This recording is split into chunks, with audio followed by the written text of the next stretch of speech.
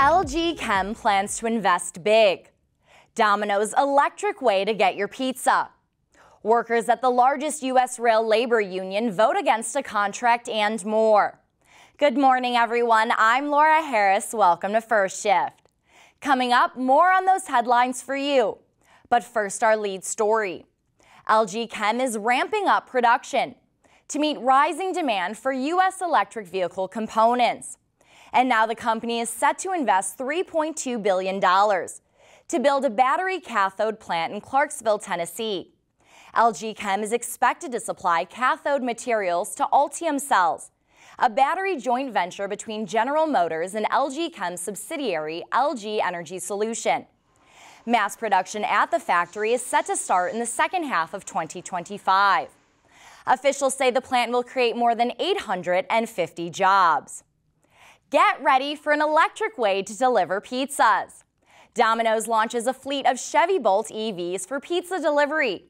Nearly 800 electric vehicles will be part of the fleet.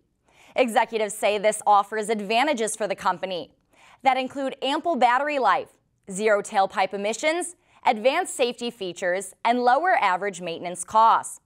In a statement, Domino's says they've committed to net zero carbon emissions by 2050. Workers at the largest U.S. rail labor union vote against a tentative contract deal.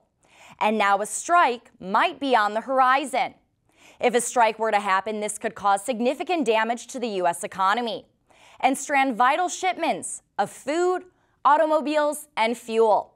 A Northeastern University professor says there's a lot of anger about paid sick leave among membership.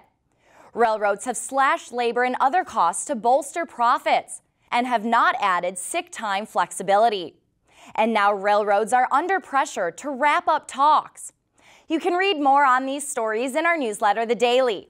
To subscribe, go to the More section on our website and click Newsletters on the left side of the screen.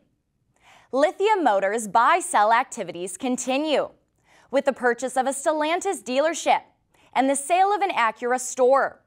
Lithia bought Meter Dodge Chrysler Jeep Ram in Fort Worth. The Texas acquisition is Lithia's first franchised automotive dealership purchase since it re-entered Wisconsin in September, with the acquisition of 5 dealerships from Wild Automotive Group. Amazon emerged as a potential savior for Argo AI. But now the startup has folded, partly due to the sputtering economy and ongoing concerns about control and faith in fully autonomous driving. The online retailer was prepared to invest several $100 million.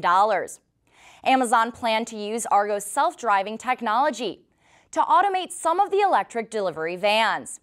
Amazon's pullout and Argo's sudden demise underscores the start and stop progress toward cars and trucks that will drive themselves.